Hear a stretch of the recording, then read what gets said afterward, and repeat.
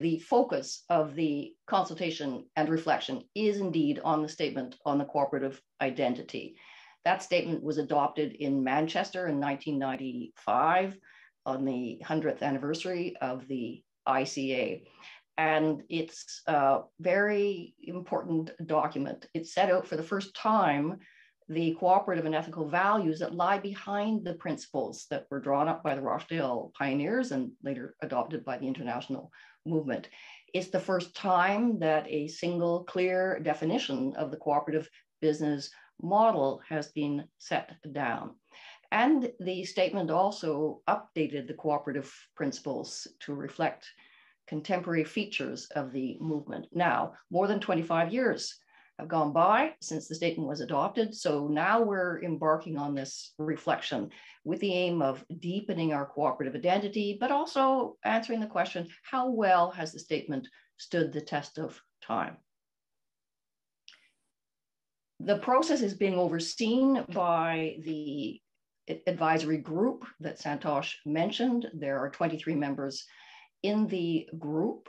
The group is drawn from the larger ICA family. There are members of the global board in the group, but altogether we have a very good mix of practitioners, cooperative managers, cooperative board members, scholars, and elected leaders from around the world.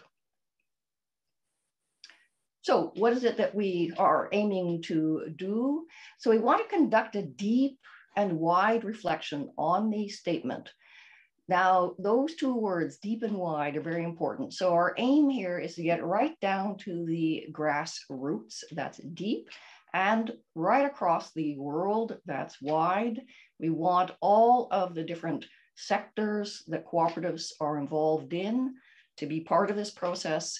We want every type of cooperative to be part of this process. So it's very ambitious. We're hoping that the process will serve to enhance the understanding among cooperatives of the cooperative identity and increase its strategic value in the eyes of cooperatives. We're hoping that the process will stimulate cooperatives to take actions that are consistent with our cooperative identity to address the problems facing our contemporary world. It's very important that we engage the movement's current leaders. It's equally important that we engage future leaders in examining the cooperative identity. So there is this intergenerational aspect that we're looking for in the consultation. As I said before, we need to look at how well the statement on the cooperative identity has served its purpose. And we may well identify actions that the ICA can take to refresh, deepen, and protect the cooperative identity. So those are the broad objectives of the process. Now, a few words on the process itself. So the first step in the process, actually, I should back it up a little bit. I was going to say the first step was no, not the slides. That's okay. You can go ahead again. Yeah, okay. So I was going to say that the Congress was the first step, but in fact, a paper was written ahead of the Congress that I would recommend to people. It goes over how the statement on the cooperative identity came to exist. It talks about our contemporary environment and the challenges that we face. So it really sets the stage for this whole consultation process. Then we had the Congress, and this seminar today is focused on reviewing the Congress outcomes. And as has been noted, they'll be published as well. So people will be able to go and have a look at them. Sessions were recorded. It's going to be possible to review the recorded sessions as well. Now, we'll be surveying members of the ICA, but cooperators more generally as well throughout this process. Most cooperators are aware that there are cooperative principles.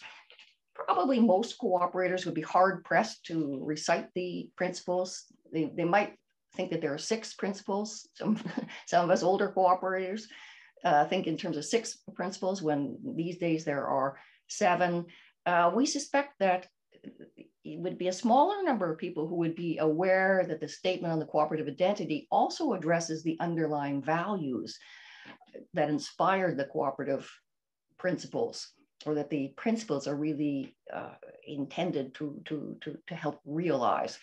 We're going to find out, though, just how well known the statement is. And beyond that, we hope to get top of mind opinions on the importance of the different elements of the statements, on how well cooperatives are living the values and the principles. But it's important here to stress that this is a survey at the beginning of the process.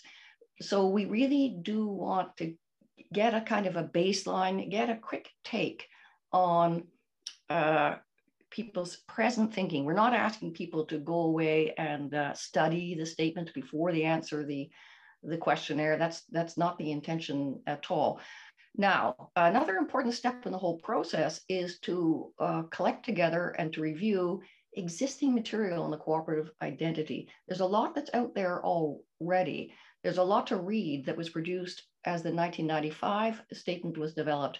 There's a whole book on the 1966 process and the principles. And by the way, it's worth reading if you have some time. It's well written too, if you're worried about that. Anyway, there's a lot that's out there already, and a lot of exploration has been going on, some of it very recently, within the regions of the ICA, for example. So we want to make sure that that's brought into the process. Now, it's meant to be a consultative process, and that means that we have to reach out. How do we do that? Today is terrific from my perspective, because it points up the limitations of this kind of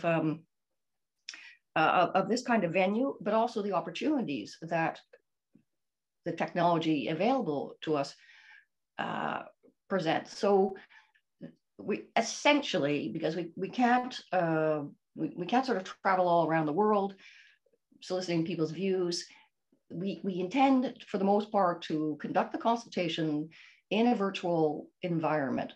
We're planning, therefore, a series of webinars, of virtual consultation sessions.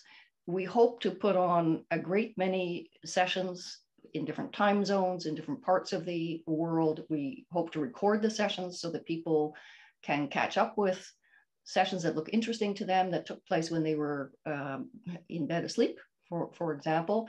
And we're hoping to use some creative processes so that we're not just inviting people to come to a session and listen to several experts speak, although there will be some sessions with some experts speaking.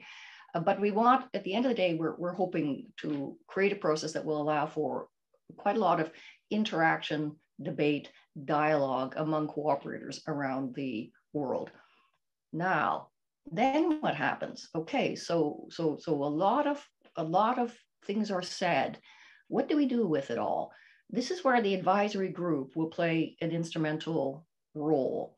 And this is why we've used the word reflection as well as consultation. So the intention here is that the advisory group will not just assist with the consultation process and attend to the consultation process, but also deliberate over the views that are expressed through the consultation.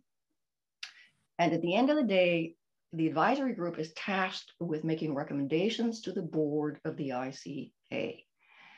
Those recommendations will speak to what we do with it all. Do we make any changes to the statement on the cooperative identity? Do we make changes, for example, to the guidance notes? Do we want to undertake other actions that will deepen our cooperative identity, that will protect our cooperative identity? So my expectation is that the advisory group will land on a set of recommendations to the board of the ICA. And those recommendations are going to be informed by the consultations, but I want to stress here that this is not a polling process. So we're not going to, it's not going to be enough to say, okay, 1,000 people spoke and 700 of them said, you know, we should do X or Y. We need at the advisory group to look at it all in the larger context, in the light of all of the inputs, which include the deliberations undertaken by generations before us. At any rate, we'll come to a conclusion will make recommendations to the ICA board. If the board of the ICA deems it appropriate to make any changes, for example, to the statement on the cooperative identity, then a whole other process will be invoked, which would entail taking those proposals to two general assemblies of the ICA. And at the end of the day, the members of the ICA then would make the decision. But of course, there are lots of things that are within the purview of the board. So if a recommendation is made to make changes to the guidance notes, perhaps just bringing them up to date, or to produce other materials or supports for the cooperative identity, that of course is within the authority of the ICA board, and it can take the decision to go ahead and do that. So that's a very quick sketch of the process as we see it. But I just want to stress that we're mindful of a number of challenges. Language is a challenge, and get down to the grassroots. It will be important in our online sessions to have interpretation for the same reason. But we're also thinking that we can perhaps produce some tools that cooperatives in different parts of the world can take and use on their own to study the statement on the cooperative identity, to answer questions with respect to how well it has stood the test of time, and to provide their feedback. And that is something they could do in their own language. I know it's all very, very ambitious, but we really want to involve as many people as we can, so that at the end of the day, we can say we had a fully participative process, a democratic process. Now, a word about participants in the process. ICA members, of course, the sectoral bodies that are part of or associated with the ICA are different thematic committees. So, for example, our research committee, our law committee, our gender equality committee, our youth committee, the regional boards of the ICA, of course, the regional counterparts where they exist of the sectoral bodies and the thematic committees, and of course the global board. So that these are the formal components of the ICA. But beyond that, we want to draw in regional, sectoral and apex bodies. So the national federations of cooperatives, for example, in different countries. I've mentioned primary cooperatives, but also individual cooperators, and then interested stakeholders from outside the cooperative movement. So we have cooperative registrars in many countries. We have with us today people from the International Labor Organization, which has had an association going back to its very beginning with the cooperative world. So we're very interested in what these different stakeholders who are not formally part of the cooperative movement have to say on the subject of our identity.